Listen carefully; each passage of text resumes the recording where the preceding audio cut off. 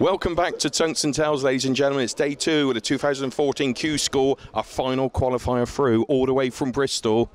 It's Andy Parsons. Congratulations, Andy. Cheers, Paul. Thank you very much. Any supporters, anyone cheering you on the day? Just a few. Yay! The Bristol boys are in. Cracking performance, especially the last game there against Stuart White. I think 11, 12, 13 and 14 darts. I don't even know. I couldn't tell you, mate. I can't remember nothing about it. So. Yeah. So now, do you think the Pro Tour you'll be able to make just about all those events? Are you after a sponsor, a big sponsor? A sponsor would be nice, mate. But obviously, I can do what I can do, and hopefully, if someone comes in and helps me out, it'd be nice. Yeah.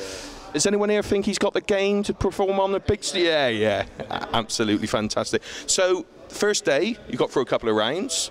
Some nice performances there, but today you really turned it on, didn't you? Yeah. I started off steady, and I just kept on getting better and better, luckily. So, got lucky on the way. And so, how many years have you been playing, Andy?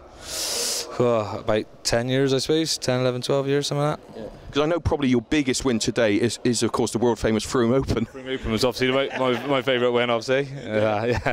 Hardest tournament to win in the world, I heard. That's it. And of course, when you won it, you cost me money, so yeah. Good maker you are, aren't you? So then, guys, we got all of these guys are in. Yeah.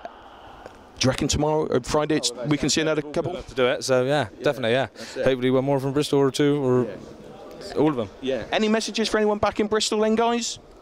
Anyone?